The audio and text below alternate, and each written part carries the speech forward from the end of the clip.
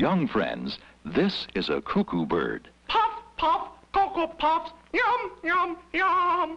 Puff. Want to have some fun? Puff, yum, Watch. Yum, yum. Oh, wee. Watch out because I'm Cuckoo Bird Cocoa Puffs. Cocoa Puffs. Cocoa Puffs. It happens all the time. It's because Cocoa Puffs are made with delicious Hershey's cocoa. Luscious little chocolate crisp corn puffs. Ah, he caught me by surprise.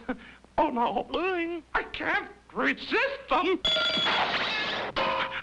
Cocoa Puffs. Cocoa Puffs. Another Big G cereal from General Mills.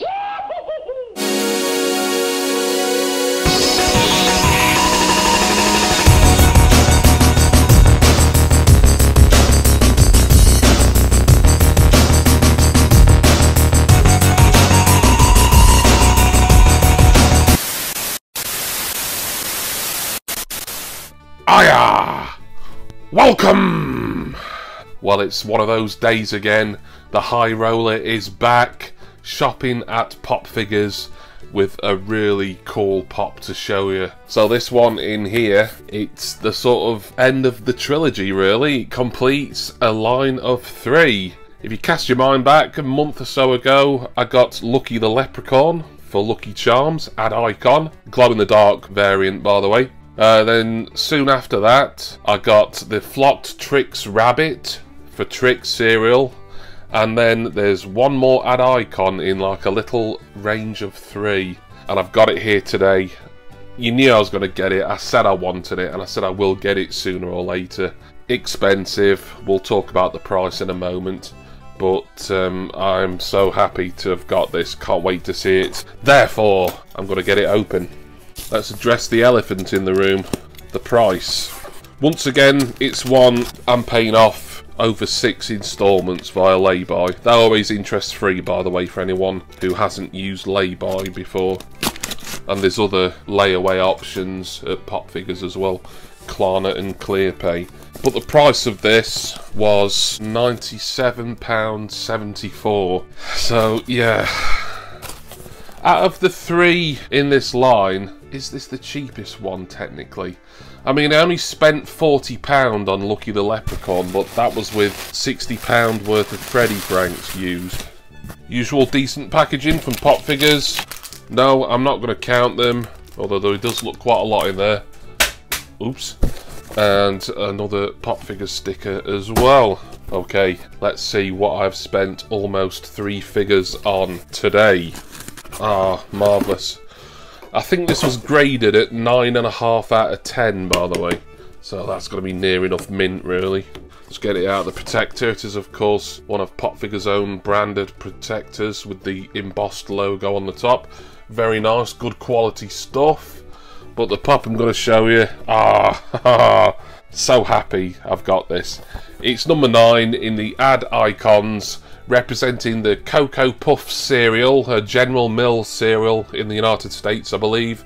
This is Sonny the Cuckoo. Oh, yes! So, yeah, box condition looks absolutely spanking gorgeous to me. I don't know why they've knocked off half a point, really, for the grading, but from the photos that I saw on the website, I couldn't see anything wrong with those either. So, here's the line on the back. Sonny the Cuckoo is number 9.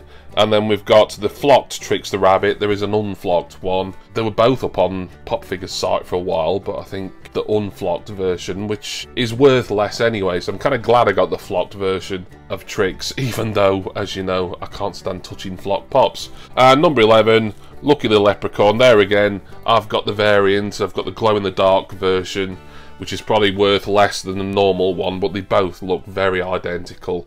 And I think the glow-in-the-dark version is probably a little bit nicer, just simply because it glows in the dark. Right, let's not waste any more time. Let's get Sonny the Cuckoo out. So Cocoa Puffs is a cereal that we don't get over here in Britain.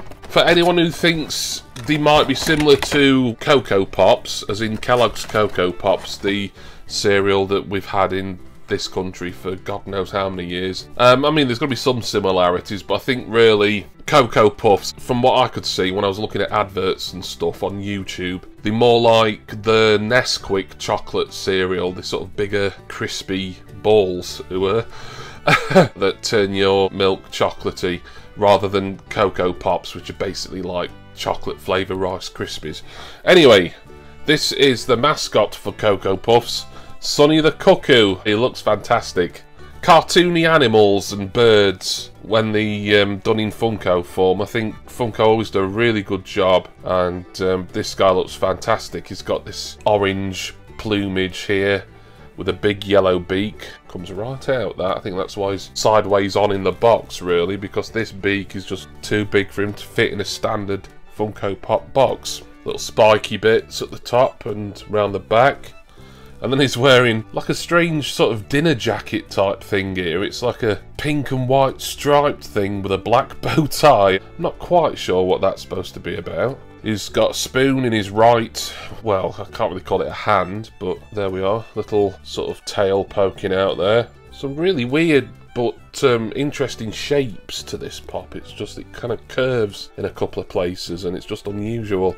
Of course, he's got his big yellow webbed feet as well. Love it.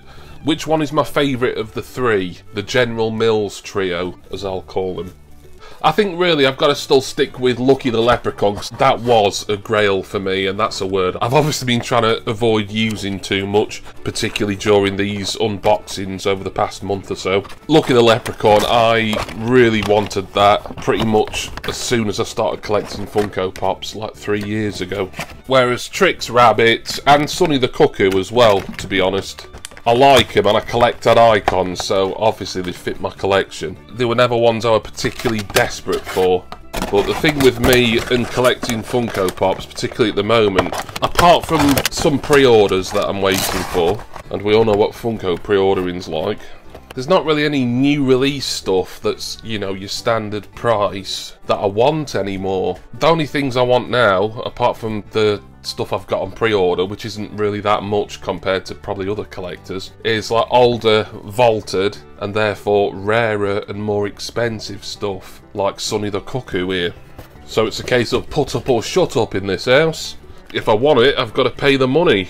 And that's why I really rate PopFigures. I know they're a company who aren't everyone's cup of tea for whatever reason, and I get that. For me personally, I like to use them because I know they're reliable when it comes to being really the only UK company where you can source these kind of rare pops and know that you're going to get them, and you're going to get them safely within a few days of ordering, really.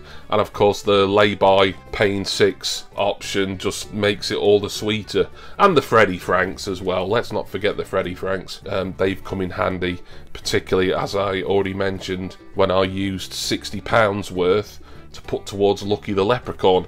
But this is Sonny the Cuckoo. I'm so happy that he's going in my collection today. And I want to thank all of you for watching this unboxing video. I hope you enjoyed it, and I want to give special thanks to my subscribers, each and every one of them, and of course all of my patrons, the squad of champions, risers again. Well, maybe not literally, but you know what I mean.